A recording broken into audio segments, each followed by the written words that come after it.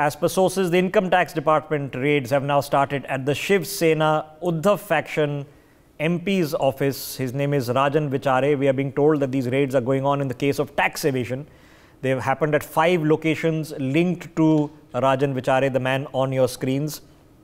This is part of an ED crackdown in which they say that money laundering, tax fraud has allegedly been conducted by these MPs belonging to the Shiv Sena.